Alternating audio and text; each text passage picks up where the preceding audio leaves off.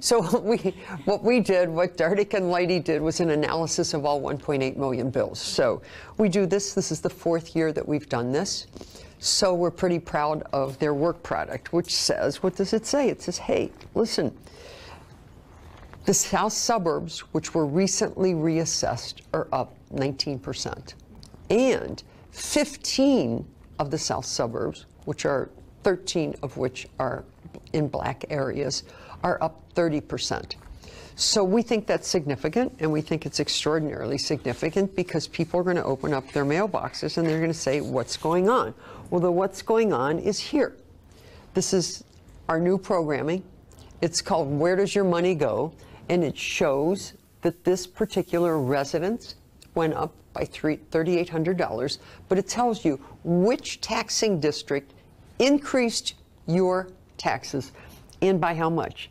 In this instance, they're all Moores. Okay, so this is a residence. Then on this side, we have for you, I don't know if you can see this well enough, but this is a commercial building.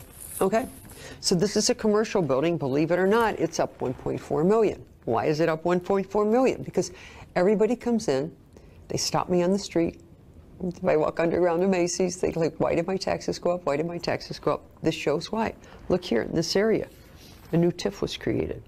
The school district went up, and by how much? These are all Moores. But this is currently online on our website, cookcountytreasurer.com. You can download your bill right now. You don't have to wait to get it on July 1st or July 2nd. But if you also punch on either one of these, the financial statements of each of these taxing districts is available online. Chicago's being reassessed as we speak for next year. So next year, next year, look, next year's report is going to be the 800-pound elephant, or one of the big 5 in a jungle. It's going to be next year. Next year is going to be, the OMG. Mm-hmm. Mm-hmm. Can you elaborate a little bit more on that?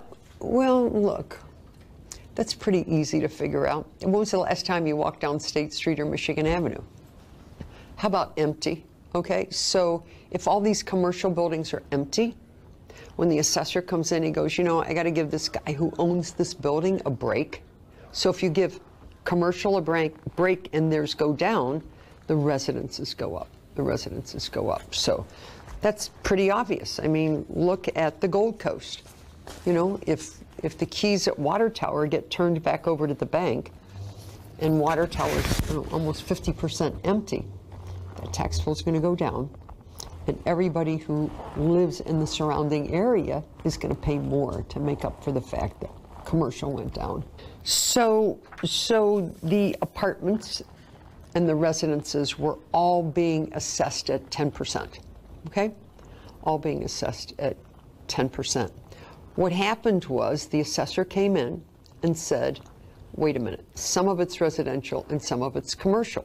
So he basically divided it up. So whatever portion of your building is commercial, it went up.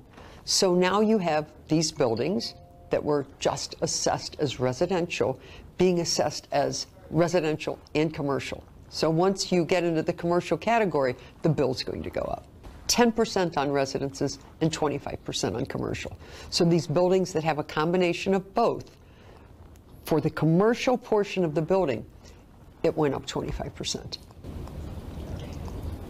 And residential owners then have to...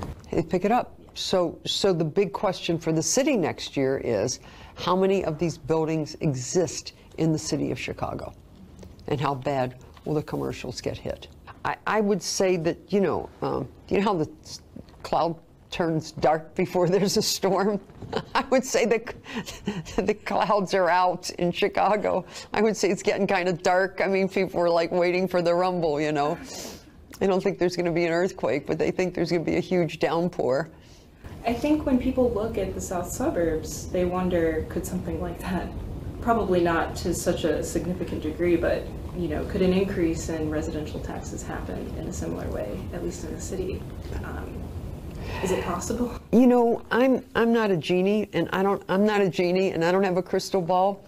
But if I were not the treasurer and I was just like sitting in some storefront and I had like a crystal ball and I was going to make a prediction about the city of Chicago next year, I would say it's going up. I would say it's going up. And I would say residences are probably in for a shock. You know, if you know who the government is, you go to who's running that government, right? It's pretty simple. We did this so people would quit coming in here and saying, why did they go up? We just say, people keep saying, why did they go up? Why did they go up? It's pretty simple why they went up. Look at this. Look at these areas that drove it up. We're hoping that they go to those electeds, especially the state electeds, so that they can start to look at some sort of property tax reform in Springfield. Now, that's been going on since Truman left office. There have been thousands of reports about, you know, how to correct the property tax system, and it just seems that it doesn't happen. I mean, that we show statistically in this report for the last 30 years, property taxes have gone up. So what's the likelihood of them going down next year? Slim, slim. How about this? Try this on for size. I have just given you something which is amazing. I can tell you where every last penny is going to be spent. Every last cent. So here's my message. How about read my bill? I spent a long time putting this bill together, okay? They spent a long time. Hal and Todd spent a long time doing this report. How about reading what we're sending you? How about reading what's in the mail? How about just opening it up, stop complaining, read it so you know what's happening to you? If you have questions. If you have questions, yeah, if you have questions, I mean, there won't be any questions after you read because you will have all the answers in front of you. I do have one question. Okay, good. So I see that there's COVID adjustments. Right. How has the pandemic sort of impacted? Well, I think during the pandemic, what the assessor did was he gave everybody credit so their taxes went down. But, you know, masks are off, sanitizers are out, COVID adjustments are over. So, you know, things are going to go up.